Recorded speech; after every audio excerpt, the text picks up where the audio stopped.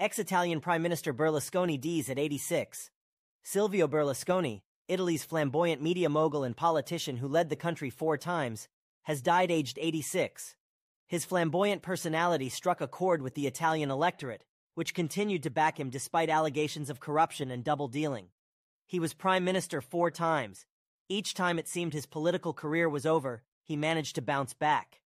9 years after he was banned from public office for tax fraud, he was back in parliament, elected to Italy's Senate, before he turned 86 in September 2022. It was often his private life, his fondness for surrounding himself with young women, and the ensuing scandals that made global headlines.